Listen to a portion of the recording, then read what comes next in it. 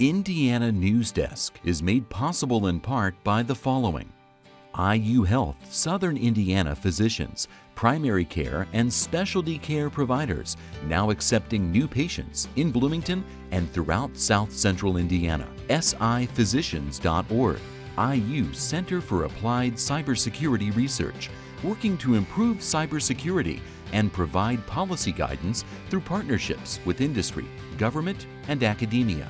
Smithville Fiber, the Gigacity Company, fiber internet, HD, and digital IPTV in Southern Indiana. More information at smithville.com.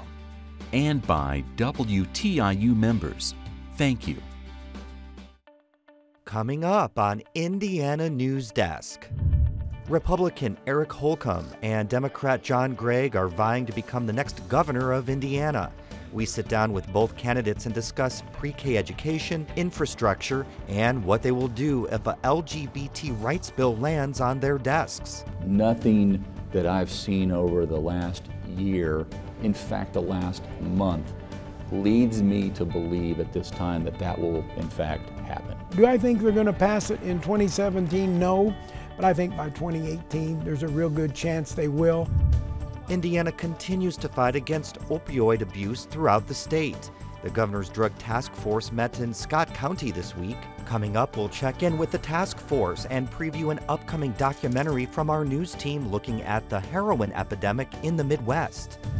Those stories, plus the latest news headlines from across the state, right now on Indiana Newsdesk.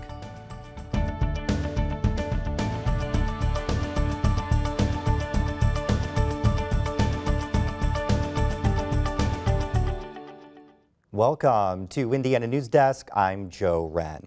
When current Governor Mike Pence was chosen to be Republican presidential candidate Donald Trump's running mate, his Lieutenant Governor Eric Holcomb stepped into the race. For the Democrats, John Gregg is vying for the job after a narrow loss in 2012. Statehouse reporter Brandon Smith recently talked to both candidates. Nice to have you out of the State House and here on set, and you had a chance to talk with them. I do. It's great to be here, Joe. Thanks. Eric Holcomb only became the GOP's nominee for governor about halfway through the normal campaign cycle, and as a result, we've only recently started to see him develop and release his policy proposals. And even as you'll see here, he's still often short on specifics, as in his answer to a specific question about how he'd pay for road improvements. We came out of the last session and we said we're going to, as a committee, the first committee, as you allude to, we're going to collect real information, real data, and this decision is going to be data-driven. We all agree that we want a long-term, sustainable infrastructure program. We all agreed that we would keep everything on the table. And so I'll continue to, and I'm anxious about the product that comes out in December from the first committee. And I have remained one that has said, I'll honor my commitment. We'll keep everything on the table and we'll inventory where we're at, what our needs are, how much it will cost to address those needs, and how much we can afford. And then we'll figure out the way to actually pay for it. But what I'm not for is simply reverting back to those old days where we far outkick our coverage, where we're just borrowing away the future and leaving it for someone else to pay, where we're actually paving roads for 20 years, but we're paying for them for 30. Shifting to education, the state's voucher program continues to expand. There is no cap on it. Where would you like to see it go? I don't think that that options necessarily have to compete with one another. I think that they can complement one another, and I want to continue to strive to try to meet that demand and not sacrifice. I want to strive to have the best public school education system in America. Yet a lot of people feel like the continued growth of vouchers takes away from the goal of improving public schools. I just don't see it that way. There's only so much money in a pot at the end of the day. And we're all seeking to educate children, right? And we're all seeking to best educate our children. And if a parent believes, for whatever reason, that there is an option that's better for them, why shouldn't they have that option? If it's all money going toward education and educating a child, why shouldn't there be that option? And on pre-K, obviously John Gregg has called for universal pre-K. You so far have said, let's just expand the existing pilot program. What does that expansion look like for you? As we start, we'll see the chamber. We'll submit a study and a report, I should say, on how this pilot program is working. And I think that data will be incredibly valuable as we continue to expand. I'm all in for pre-K, and what does that mean, and where do we start, and how do we responsibly, certainly by saying it's universal and by lowballing the cost of it, doesn't get us there. We need to make sure that we're taking care of the folks that voluntarily want to put their children in pre-K, and start with the folks who can't afford it otherwise. If a bill comes to your desk as governor, that's the 4 words and a comma, the simply adding sexual orientation and gender identity to the state civil rights code, would you sign it? You're giving me a hypothetical, and you're saying if, and nothing that I've seen over the last year, in fact the last month, leads me to believe at this time that that will in fact happen. Ever since this debate started, and I'm happy that for the most part the state has moved on and forward, and when it has come up the few times that it has, and I've said this before, it's almost out of exhaustion. Like, are we having this conversation again? So if it gains steam and seems to progress, we'll monitor it, and that's what I've told anyone that's ever asked me about it. Well, on the flip side, Democrat John Gregg, who's been the candidate for over a year now, he's introduced lengthy specific policy proposals, as you can see in his first answer about his own road funding proposal, though many Republicans still don't like how he accomplishes it. We are living in a day and age right now. First of all, we're taking $500 million that Governor Daniels set in what he called the New Generation Trust Fund. The new generation's here. We can leverage that $500 million over a 10-year period to about $3.2 billion. It'll create 56,000 jobs. It'll help us make up that $300 million shortfall we have each year. And what people need to realize, this is not going to affect our bond rating at all in Indiana, our credit rating.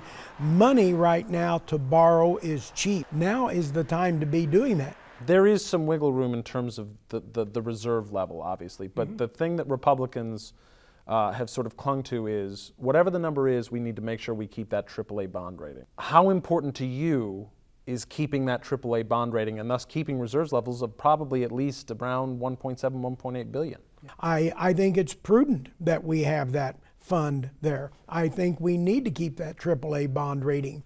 But by the same standpoint, it's like when I get criticized for wanting to fund full-day kindergarten, a sizable amount of that money comes from federal tax dollars, your and I tax dollars. We've found the money, Glenda Ritz and I, have to implement full-day kindergarten without a tax increase. We've found the money to improve our roads and bridges without a tax increase. It comes from studying and understanding the budget. I want to talk about the idea of expanding to sort of universal pre-K right away. Does it make sense to take that big leap into universal pre-K right away, or should it be a more gradual process? We talk about a 3-year, it takes 3 years to get to it, exactly for what you say. If we went out and found the money tomorrow to implement it statewide, we couldn't do it statewide, but we are convinced we can do it in 3 years. Obviously, there's only so much that the governor can do. We just saw a legislative study committee on LGBT rights with no progress, no attempts at compromise from either side of this issue, and doesn't seem to be a lot of hope that something will get done. What do you envision you can do as governor? There's a lot I can do as governor. Number one, the very first thing I will do as governor is sign an executive order that will apply to members of the LGBT community that make up the 33,000 state employees, giving them civil rights protection. That's number one. Number two, I will make sure that as we are working, and the state is a huge contractor, we contract with a lot of businesses. We will want to make sure in our RFPs and RFQs, when the state's doing bidding, is working with companies that have LGBT protections. When we are out trying to recruit new businesses to come to Indiana, we will want to work and make sure that they have LGBT rights and recognize those civil rights. The fourth thing we do, and all of this is lead by example, because what these really are quality of life issues. But the fourth thing we'll do is we'll mention it in our State of the State address. I will ask the legislature to pass it. You know, do I think they're going to pass it in 2017? No.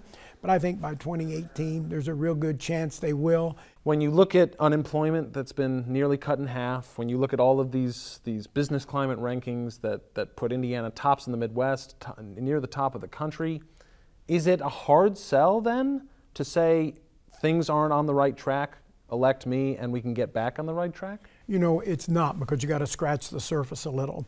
We have the 7th best business climate in the United States. We're 49th in new business startups. So what good does it do to have the 7th best business climate? It's because we're not a welcoming state. Why is our unemployment low? We lost in the 2008 recession. We lost jobs paying $20, $25 an hour, and we've replaced them with $10 and $11 an hour jobs. Hoosiers are working harder and harder each and every day, and they're not seeing anything in their paychecks. That's what we've had the last 4 years. We've had an administration focused on social issues and mediocrity. And Brandon, before you go, I wanted to ask you about Lieutenant Governor Holcomb. Just unveiled some of his first policy proposals of his campaign. Can you tell us a little bit about them? Sure. He called it his economic development plan. It actually contained quite a few policy proposals. Those included a $1 billion entrepreneurship plan, growing the regional cities initiative, building a new port, a new bridge on the Ohio River, pursuing an all-of-the-above energy strategy. The thing is, those are all ideas that came from Governor Mike Pence. Lieutenant Governor Holcomb's proposal actually contained 17 individual policy items, and all but about 2 came from Pence's previous agendas. And as you said before, all this comes with a hefty price tag. How does he plan to pay for all of this? Well, we don't really know yet. While his ideas were very specific, his funding proposals were not. He often said that he would go to the private sector a lot to get funding dollars for his plans. Otherwise, he said the funding was just subject to negotiations with the General Assembly when they write a new state budget next year. And yet at the same time, he's also saying that he wants to maintain a state budget reserve of more than $2 billion. And then I'm guessing the Democrats then seized on that opportunity to criticize Holcomb then. Absolutely, you're exactly right. The Gregg campaign called Holcomb's ideas really nothing more than talking points with no way to pay for them. And the state party tried to use it as another way to tie Holcomb to Mike Pence, and specifically Pence's issues with LGBT rights. Holcomb, as we saw in that interview, his rhetoric hasn't really changed. He doesn't think there's a problem, and he doesn't want to talk about that issue. Okay, thank you very much, Brandon. Thanks, Joe. And now for headlines, we go over to Barbara Brosier, who has the latest on this week's top stories. Thanks, Joe. Indiana is among the states challenging new overtime regulations. The rules are set to take effect December 1st. They require all employers making under $47,476 a year to be paid overtime. I don't think it's really a surprise, given that it was controversial and this is a big change for some small businesses. I think it makes sense that some state attorney generals are going to want to challenge this. I don't give the challenge much chance in court, though. Now, if the rules hold, the federal government estimates 87,000 Indiana workers will be affected. The Greater Greenwood Chamber of Commerce invited candidates vying for the 9th District congressional seat to debate during a legislative luncheon. Republican Trey Hollingsworth and Democrat Shelley Yoder didn't mention each other until the moderator asked if the candidates would release their tax returns in the spirit of transparency. Yoder says she released her returns from the past 5 years. It does appear that someone has moved in just to buy this seat in Congress. We only have 9 seats in Congress to represent the people of Indiana. And are we going to let someone just come and buy to the highest bidder, somebody from outside of Indiana? I want to fix our tax code. I know my opponent's obsessed with my tax returns. I'm obsessed with your tax returns. Let's figure out how to get to a tax code that works, a tax code that keeps companies here. And both Hollingsworth and Yoder say they won't participate in a planned debate at Franklin College because Libertarian candidate Russell Brooksbank faces a felony charge of third-degree assault of a police officer. That debate was scheduled for October 5th. The man convicted of murdering IU student Hannah Wilson will likely spend the rest of his life behind bars. A judge this week sentenced Daniel Messel to 80 years in prison. The judge also ordered Messel to pay Wilson's family restitution for funeral costs and lost wages. I think being able to say what I needed to say is what will help me move forward. Actually having the questions answered would be what I really need, but I'm not anticipating that I'll get those answers. 30 days to appeal his conviction and sentence. The completion date for the stretch of I-69 from Bloomington to Martinsville is now slated for October of next year. It was supposed to be done next month. Bloomington Mayor John Hamilton says people are frustrated. I don't feel confident yet that we have a transparent relationship on what's happening. Construction was temporarily halted earlier this month after subcontractors walked off the job because they weren't getting paid. Work resumed this week. Legislators are working with researchers to study the effects of those living in the state illegally. Researchers testified during a study committee this week, and some showed disappointment in the legislators' proposals. You know, they were talking about Trump building a wall. Well, you know, the state of Indiana is building a wall within itself, and that's something that we want to remedy. The researchers called on lawmakers to provide driver's licenses and in-state college tuition to all immigrants in order to improve their situations. This was the 5th time the committee met. Up until this week, all of the meetings had primarily focused on the negative consequences created by people living in the state illegally. The United Way of the Wabash Valley is kicking off its annual fundraising campaign. The centerpiece of this year's fundraiser is a new child care initiative. The agency wants to raise $100,000 to improve child care facilities in the Wabash Valley. United Way leaders in Terre Haute say 60% of Indiana children are not enrolled in a high-quality child care program. The new grant money would help pay for equipment, supplies, staff training, and enrollment expansion. The improvements will help providers move up a level in accreditation. As you move up a level, that ability to educate and get our children ready for school increases. So by the time you're level 4, you have that superb training. The initiative provides $5,000 to $20,000 per child care provider for 2 years. It's the early years, you know, that are so critical for brain development, and all other learning follows from that. So the experiences they get from attending a high-quality program are crucial. The agency plans to begin accepting grant applications soon and will announce award recipients in the spring.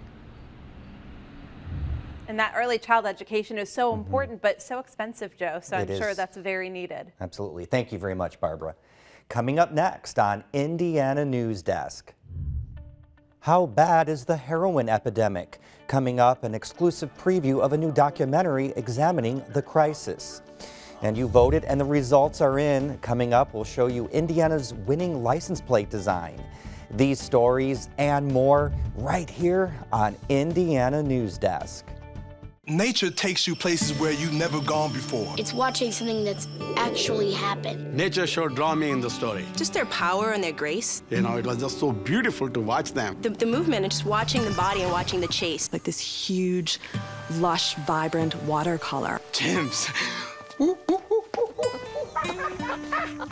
There was such a shot of underneath watching these elephants swim in this deep water. I had no idea even they could swim like that. I saw that one monkey pulling on this one monkey's tail, and the monkey like, man, what you doing? What you doing? It's like the theater of the wild or something. 7 billion trillion animals living on one planet. It's like more colorful than you think life can possibly be. Somewhere between the mystique and the beauty of it is reason enough to sit down and watch. That's life, and that's nature.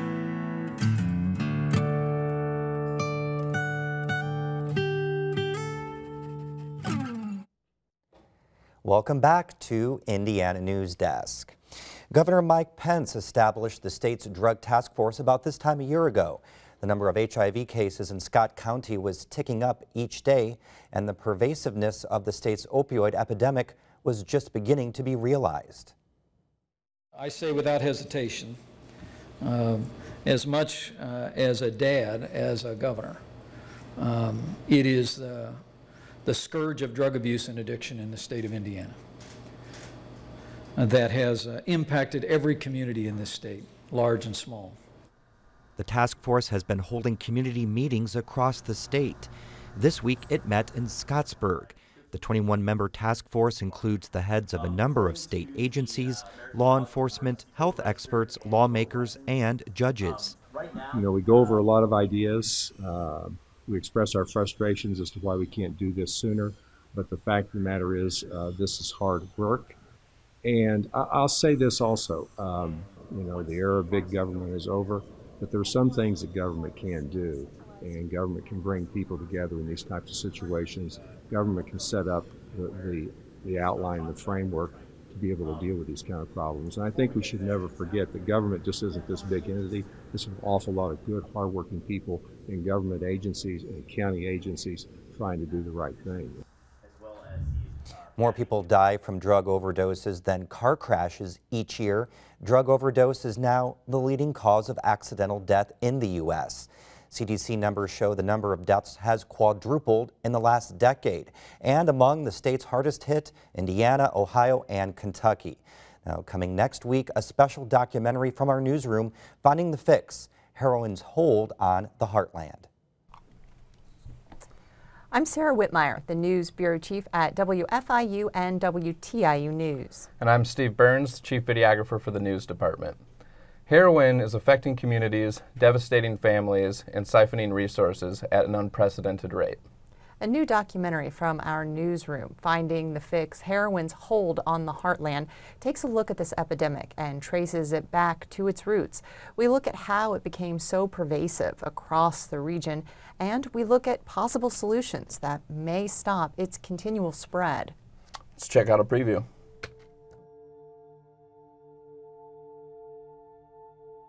I mean, we use 80–90% of the world's painkillers for a country that has a fraction of the world's population. I remember taking them the first time and thinking, this is it. This is just what I want to do forever. And I resigned to the fact that I was going to chase this stuff the rest of my life, not knowing where I was going to get it. But, you know, I knew what it entailed and I knew what was in store for me. I'm filled with shame. I was expected to, graduate high school and go on to college and pursue a career and have a family and have children. And, becoming a heroin addict was not anywhere in the picture. Your brain is set up to experience reward and to remember what was rewarding and then repeat that action. When you use the drug, it does the same thing. It'll turn on the same reward system with the same memories. The heroin experience is so much better, so much more rewarding, so much more euphoria generating, that the brain remembers that as the best thing there is. I think heroin, we've figured out that this is different than anything we've seen. Let's say we take out all the heroin in the world. Let's say this task force arrests everybody and there's no more heroin. What do we do with the thousands of people that are opiate addicts? So this is the problem we're having, is this circle of every time we think of an answer, there's always another question. And the sad, sick thing about this disease is that, I'm laying in a hospital bed and all my mind could tell me was, get somebody here to bring you drugs, get somebody here to bring you drugs. And I literally just died. Denial is an easy place to stay. And unfortunately, denial causes death from addiction, death from this disease. Our team has been working hard putting the final touches on the project, which will air here on WTIU Thursday at 8 p.m. And then following the premiere, we'll have a panel discussion where we'll talk about federal efforts to combat the opioid epidemic and then how that will trickle down to the local level. Joe? Thanks, guys. And it's worth giving the date again. The premiere of Finding the Fix is September 29th at 8 o'clock. You can learn more about it on our website, too, at WTIUnews.org/findingthefix. The U.S. Department of Justice awarded nearly $1 million to the Indiana State Police to fight the state's heroin and methamphetamine problem. The $950,000 grant funding comes from two programs, one anti-heroin and the other anti-methamphetamine. The money will fund more personnel, more resources for dismantling meth labs, and new equipment, including a sophisticated field test. Being able to have our officers identify drugs on scene without having to open them, touch them, or expose them to reagents, color testing like we've normally done, this kind of sophisticated equipment will be a great advantage and will be very, very safe for our officers. Turner says the state police will use part of the anti-heroin portion of the money to help underserved areas. And the Indiana Bicentennial Torch Relay is on. This week, the torch went through a number of places, including Bartholomew, Brown, Vigo, and Monroe counties. Its entire journey across the state is 3,200 miles. Live music, art, and a traveling exhibition called the Indiana Bicentennial Experience are among the festivities meeting torchbearers. You can see the torch this weekend in Union, Hendricks, and Wayne counties. The torch will continue its trek until October 15th in Indianapolis. And finally, take a look. This is Indiana's new license plate. Hoosiers voted and overwhelmingly selected this design. The covered bridge plates will be rolled out in January as older plates are replaced. And that's the end of this program, but more news online at WTIUnews.org. Have a great weekend. Indiana Newsdesk is made possible in part by the following: IU Health Southern Indiana physicians, primary care and specialty care providers now accepting new patients in Bloomington and throughout South Central Indiana. SIphysicians.org, IU Center for Applied Cybersecurity Research, working to improve cybersecurity and provide policy guidance through partnerships with industry, government, and academia. Smithville Fiber, the Gigacity Company, fiber internet, HD, and digital IPTV in Southern Indiana. More information at smithville.com. And by WTIU members. Thank you.